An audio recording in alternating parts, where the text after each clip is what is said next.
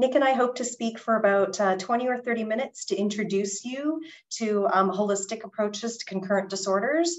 And we're hoping to address environmental factors, psychosocial factors, as well as medical factors to support our clients with concurrent disorders. And then we hope to have a group discussion with everyone for the remainder of the hour. So thank you, and please, yes, do share your questions in the chat box.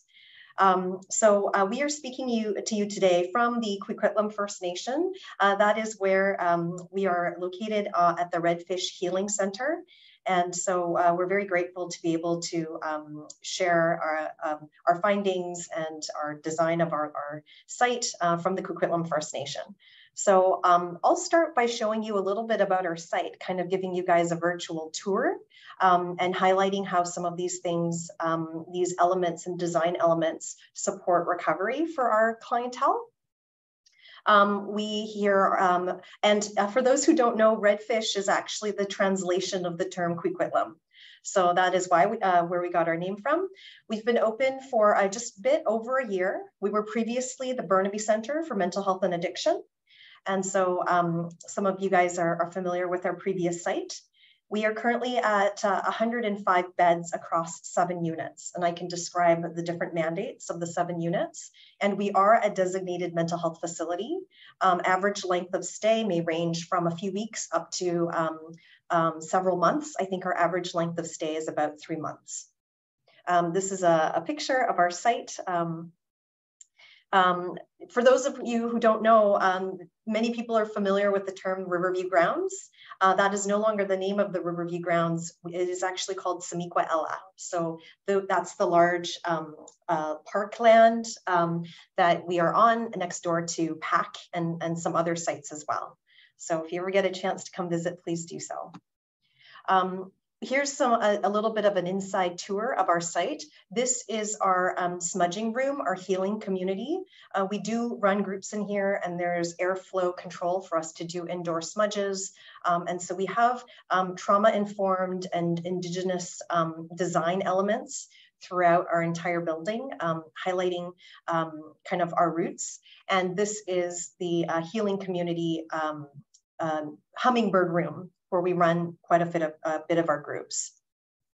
Zooming out a little bit, you can imagine that our site is characterized by 7 units and then common areas where our clients can attend programming. This is an example of a unit of 15 beds. This right here, hopefully you can see my mouse, is the care team base right at the center, where nurses are able and staff are able to view both hallways with good lines of sight to the 15 beds, single rooms, single bathrooms within each room. And then we have common areas for group room, family visitor room, dining area, as well as an outdoor locked but open air patio for each of the 7 units. Here's what it looks like from the care team base down one of the hallways, with the dining area to your right and the care team base to our left. Here's another look of, on the left, there's an open care team base where clients can come up and speak with the staff.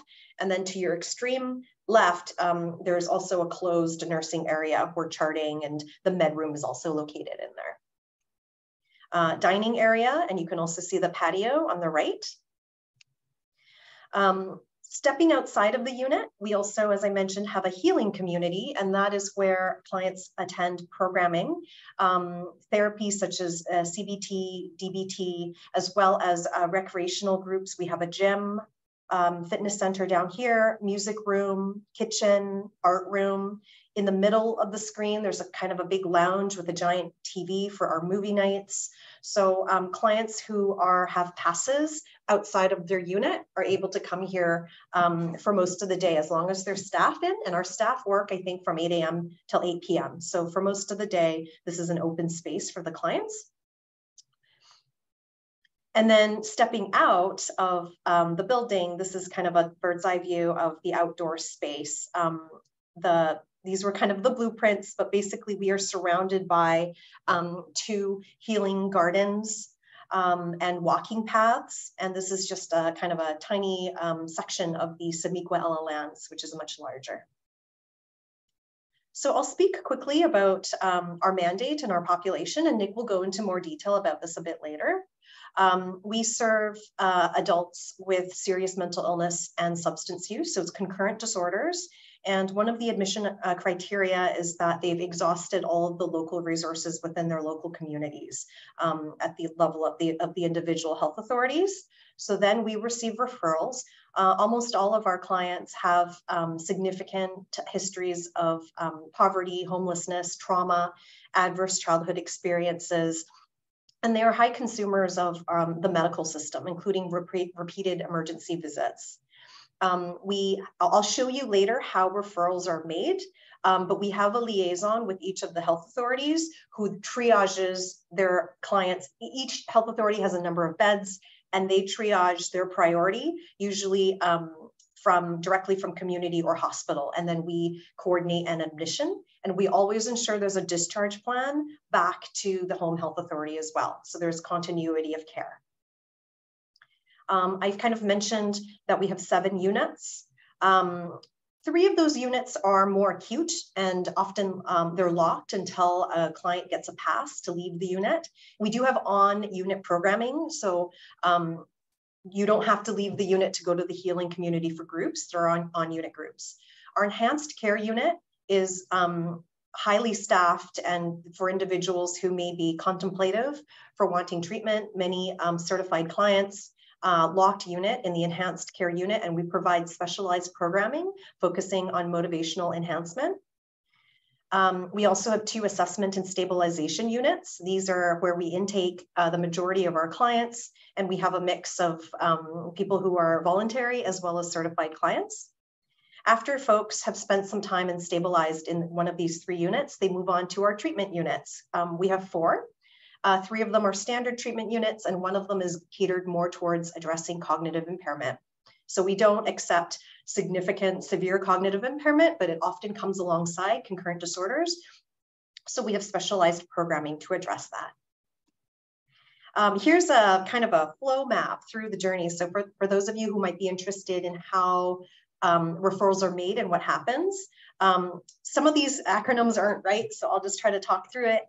The green is what our local health authorities do. So like Vancouver Coastal and VHA and Interior Health and all of our partners, they are the ones who identify their own clients in their regions for candidacy for our program. And they will determine, because we have 2 pathways, people can go through the enriched or enhanced care unit, where there's higher levels of secure, more pre-contemplation. And so there's kind of a unit for some of the more severe clients can go through an enhanced care unit. And then we have our standard pathway where they go directly to one of the assessment and stabilization units. For those clients who go to enhanced care unit, sometimes that's what they need, is that up to a month of treatment in the enhanced care unit, and then they go back to their home health authorities. But oftentimes those clients are ending up being eligible for our standard pathway, and then they will join one of the 2 assessment and stabilization units, and then move on to a treatment unit. Once folks are ready to discharge, the whole time through, our social workers are in connection with the home health authority, communicating with the team, coordinating things such as resources, trying to support the home health authority team to ensure housing and other supports. And often our clients return to rehab and recovery. We have a program here called Coast Rehab and Recovery. So some of the clients, I think 10%, go and stay another 6 to 12 months at another site on the Simcoe Lands, but the majority go back home to tertiary beds, ACT team, mental health team, and home, and or the regional hospitals in the home health authorities. So if you have questions about flow and admissions and intakes, you can let us know a bit. We're happy to share that information as well as our referral package. So now I'm going to switch gears a little bit and talk about kind of the psychosocial models and philosophies of care that we provide and what kind of our work is grounded in, and then building up from that, what our groups, et cetera, look like. We have kind of 6 guiding principles, and this is developed in our model of care. We have a model of care that outlines kind of what we do and why we do it. And we have addressed, sorry, there's a lot in this picture, but in the outer perimeter, these kind of words in the gray, those are kind of the values and philosophies that we work with: evidence-based and data-driven, family-centered, team-based, seamless and integrated, so kind of, yeah, holistic and integrated, trauma-informed, culturally safe and humble, as well as recovery oriented. And we have those in more detail defined, and how we've defined them and how we also then enact them. The words in the 6 green bubbles, these are actually the categories of care that we provide. And we provide group programming, individualized programming, and of course, pharmacological programming that hopefully addresses at least one of these 6 domains. But I will show you that our groups address physical wellness, mental wellness, substance-free living, so helping people towards recovery and abstinence, if that is part of their plans, addressing problem behaviors, family and intimacy, so social communication and connectedness, as well as meaningful life. So we've structured our group therapies primarily, but also our medication therapies, et cetera, around these 6 kind of domains of care. Here is a snapshot of our group programming. We do run at least a dozen groups a day. I think on weekends, probably at least 7 or 8 groups a day. We are high, and I think on average, our clients attend, the last research, the tally I did, I think our clients attend on average of 15 groups a week. Our groups range from 30-minute check-in groups to hour and even 2-hour-long groups that are more intensive, such as cognitive behavioral therapy, dialectical behavioral therapy, seeking safety. And you can see that we've divided some of our groups across our 6 domains that I've described. And this is just a sample list. We are constantly evolving our groups. We are quite interdisciplinary. Of course, we have our docs and nurses. We also have psychologists, occupational therapists, social workers, art therapy, music therapy, rec therapy, Indigenous care, spiritual care. I'm missing some, but we have a lot more as well, of physio, pharmacists. So we have a lot of people, and everyone's got a hand in providing programming.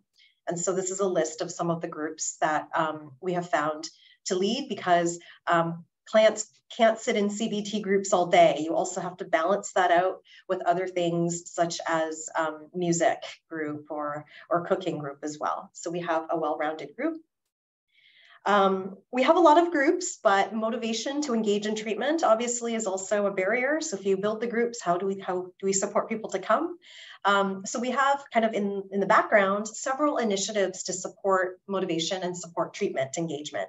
So I'll describe a few of them, and yeah, we can have more questions about it during the Q&A. Contingency management is actually one of the most well-supported interventions for concurrent disorders.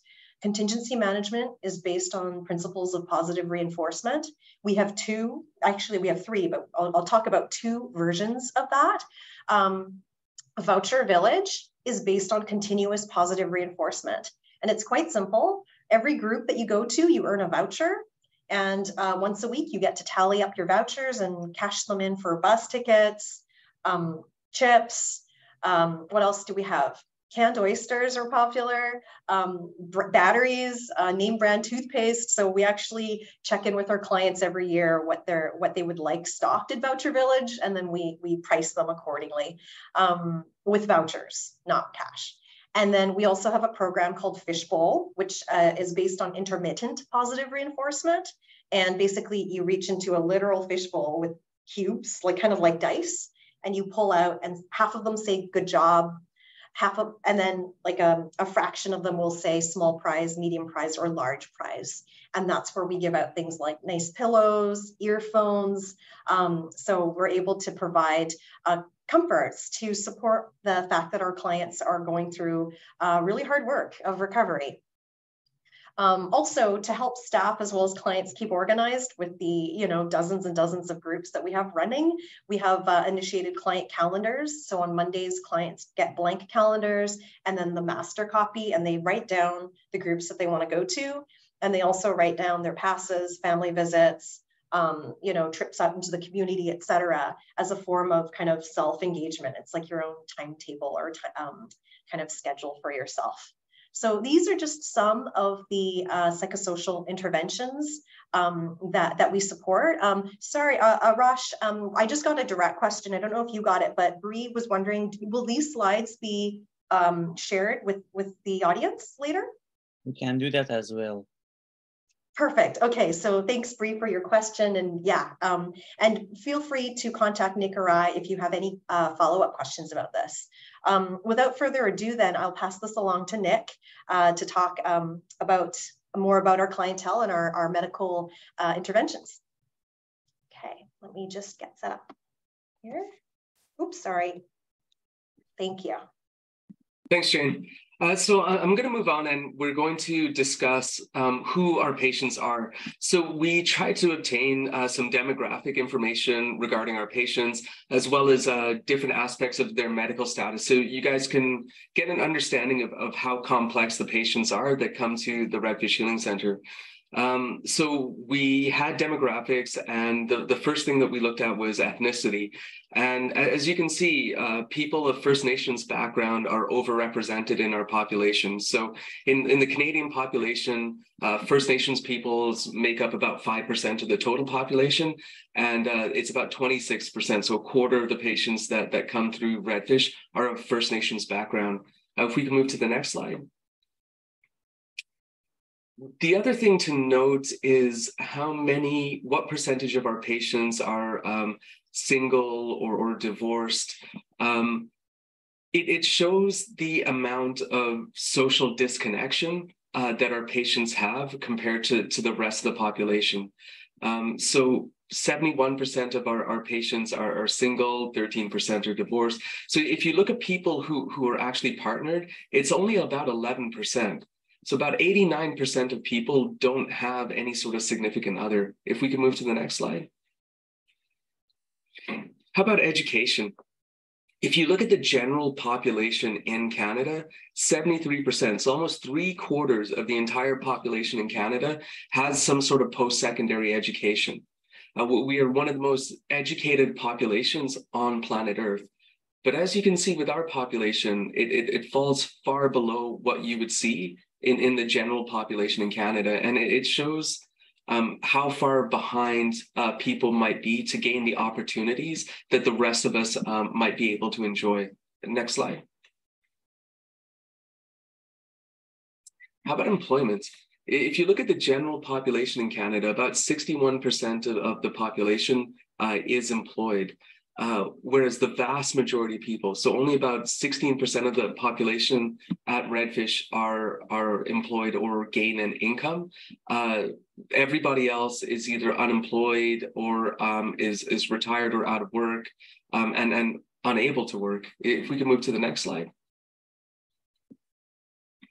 The number one source of income for people in our population, it does come from disability, and it shows the severity of their substance use and their mental health issues and the impact that it has on their ability to engage in income gaining activity in society. Next slide, or next slide. How about housing? Very few of our population have market housing or own their own place. With our population, most of the population has some sort of subsidized housing. 14% would be unhoused, but the rest have some sort of subsidized housing. If we can move to the next slide. How about insight into mental illness? Overall, if you look at all of the different mental health issues that people might have, people tend to be pretty insightful as in terms of depression and anxiety and bipolar disorder. However, when it comes to personality disorders or psychotic disorders, people have very low insight. So if they have a personality disorder and they don't understand why people might be reacting the way they are to them, they'll have a low insight into this. And it's the same with the psychotic disorder. When people have a psychotic disorder in our population, it's the small minority. About a third of the people who have a psychotic disorder actually know that they have one. If we can move to the next slide.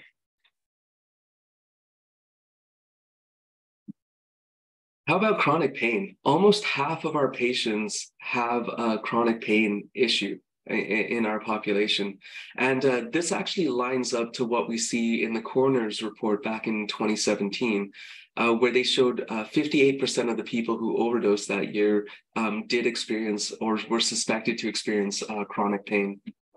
If we can move to the next slide. So with people who have chronic pain, the majority of them do take street drugs to help deal with this chronic pain. And this can lead to their increased risk of overdose in this population. Next slide. So what substances are people using? In our population, the number one substance is crystal meth, then alcohol. Now, it's interesting because our population, when they self-report, they say that they're using heroin. However, it is widely known that the most common street opioid out there is fentanyl. So even things sold as heroin will likely be fentanyl. Next slide. How about injection drug use? So if you look at the people who use substances, the most common way of using the substances is actually by smoking, but still about a third are engaged in IV drug use. And this can also lead to transmission of sexually transmitted diseases, things like hepatitis. And so about a third of the population who are having sex are having sex without a condom. Next slide. How about overdoses? So the vast majority, 60% of the people at Redfish have overdosed. And if you take the people who have overdosed, they've had 7.5 overdoses on average. So there's a high amount of overdoses, and the rule is repeat overdoses over time. Next slide. How about legal history? So when you look at people who have a legal history at Redfish, the majority have engaged in violence. And if you take the people who have a history of physical violence, they are likely to report violence towards other people. So the amount of people who have been violent towards other people are overrepresented in this population of severely mentally ill and severe substance use disorder population. Next slide. How about violence towards self? The vast majority have had suicide attempts, and about a quarter of them have self-harmed. So there's a large overrepresentation of suicide and self-harm within our population. Next slide. How about childhood trauma? One thing that is often overlooked is one of the most common issues with childhood trauma is physical neglect. So a lot of our patients come from lower socioeconomic backgrounds where you might have one or both parents, or if they have both parents working and unable to be around and support their children. And so this is one of the most common types of severe trauma found within our population at Redfish. Next slide.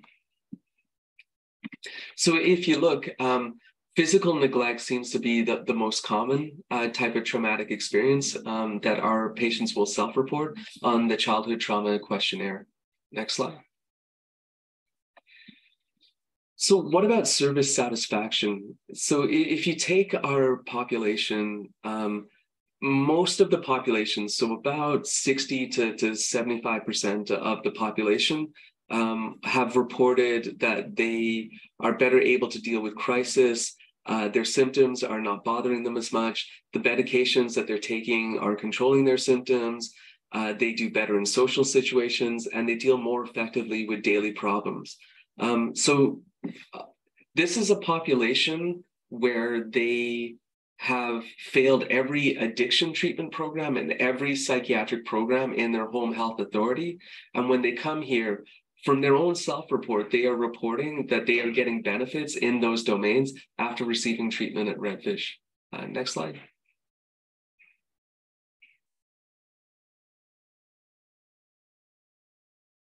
And so this is looking at service satisfaction. Again, the vast majority of people, so 50 to 75% of people felt that they were treated with dignity, that they felt their hospital stay was necessary, that the surroundings and atmosphere helped them get better. They felt safe. The hospital environment was clean and comfortable. Their contact with their doctor was helpful. Their contact with nurses and therapists were helpful. And they would choose this hospital again if they had a chance. Next slide. So this is a map of the patient journey. It's a very busy slide, but I'll try to cover it as quickly as possible. So in the pre-intake, we gather the information. Then once they have met the criteria for Redfish, then they come in and they're initially stabilized. So imagine a patient who has schizophrenia, crystal meth use, and they also use fentanyl. So when they come into the initial stabilization period, which is 4 to 8 weeks, we would treat their psychosis with antipsychotic medications. If they're having withdrawal from crystal meth, we might use something like Seroquel. And also we'd get them on opioid agonist therapy if they were using fentanyl. So what we're trying to do is we're trying to get them into a period of abstinence from substance use and make sure that they don't have psychotic symptoms at the time, and make sure that they're able to take care of themselves as far as they're functioning. Once they're stabilized from their acute symptoms, then they go into the integrated individualized treatment and recovery program, which is on average 12 to 16 weeks. And this, as Jane mentioned, and I won't mention this earlier again, but we try to treat their psychosis, their addiction, their physical health, their activities of daily living, and engage them in meaningful activities. And then they are discharged back to their home communities. So the metrics that we use for success are, we look for early remission according to the DSM. So we're looking for 3 months of abstinence. We're looking for an 80% reduction in their addiction severity index score and a decrease in their HONO score. So if we can move to the next slide. We also have one for affective disorder, so people with depression or bipolar disorder. I won't go into detail about this. If we can move to the next slide. We also have one for people with cognitive impairments. So if you look at the hotel study, what they found was that of the people in the downtown east side, 45% of them had evidence of a traumatic brain injury that could be diagnosed on neuroimaging. So there's a proportion of our population that meet our mandate that come in that might need more simplified or shorter groups to help engage them into treatment. If we can move to the next slide. So why is our program 6 to 9 months long? Well, let's look at hallucinations. How long does it take on average for first episode psychosis to reach remission? For hallucinations, on average, it's 27 days, and for delusions, it's 76 days. Oftentimes, it's longer for our patients because these aren't first episode psychosis patients. These are people with often more chronic psychotic disorders. Next slide. Then there's the issue of protracted withdrawal. In the treatment community, it's often called post-acute withdrawal syndrome. But these are symptoms that occur due to continued use of substances and brain changes. So I'll make a tangential example and then I'll bring it back. So imagine astronauts going up into space, they lose bone and muscle mass. Why? Because your body's saying, well, why do I need all this bone and muscle if I don't have all this gravity to fight against?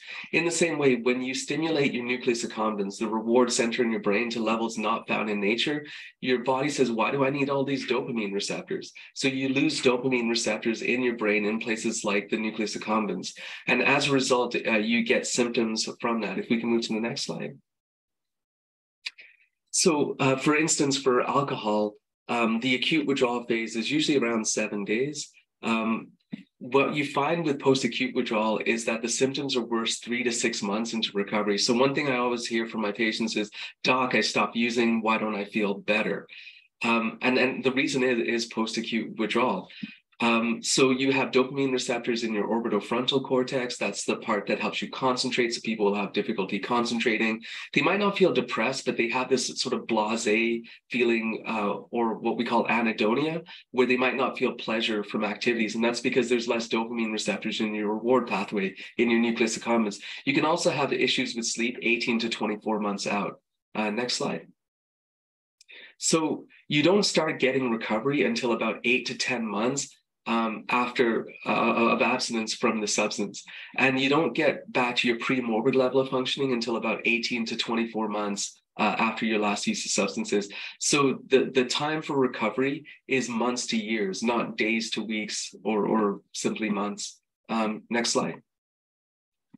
So the stuff I talked about, is this something theoretical or is this something that we can see? Well, these are images from functional MRIs. And where you see the red is higher dopaminergic activity. So the image that you see in the middle is the dopaminergic activity in someone's brain 1 month into recovery. As you can see, it's much lower than the healthy control. In 14 months into abstinence, you get near full recovery back to your pre-morbid level of functioning with abstinence from, in this case, methamphetamine. So there is hope for recovery. It is something that can be done, but it is something that takes time. And that's what we hope to deliver at Redfish Healing Center is time and holistic treatment for our patients. And I think that's all the slides that I had, and we're open to questions.